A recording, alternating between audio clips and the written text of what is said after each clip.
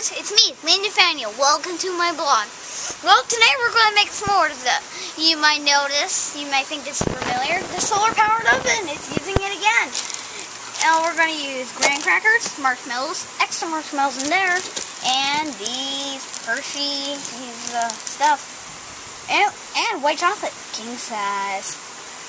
Well, anyway, this is going to be so much fun. I bet it might get even hotter than it was last time. Remember, it's 121 degrees. It's almost 130 degrees. This table's hot.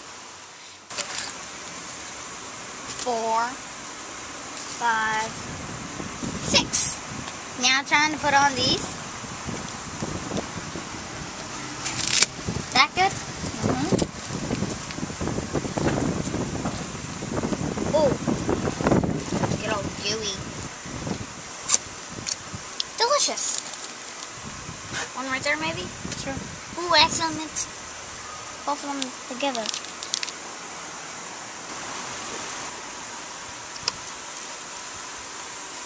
Man, these s'mores are going to be delicious, viewers.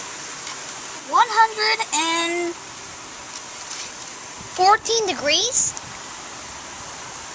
That's what it says. 114 degrees. Okay, that's what we haven't even shut it yet. That's with the box open. Okay, close it down. Oh. Actually, I think we should put it... No, I don't want it there. I want it on. There we go. Because we want to see how much heat that the black strip is collecting. Should we put a cracker in there? No, we'll do that at the end. Okay, let's fix it. Okay. Now... Oh my god! We're going to put another thermometer right here in direct sunlight, collecting that.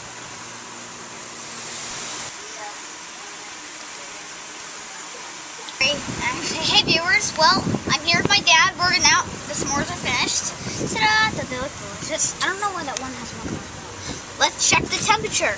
It is 108 degrees on the outside. Okay, that was the direct sunlight. Okay. That was direct sunlight. Now the inside is at least 110 degrees. Okay, can you pop that open on the other side there? Yeah. Okay. So, Dad, you want to come help us with this? Yes, I do. Want to taste them? That's what I thought would be helping. We have white and black chocolate.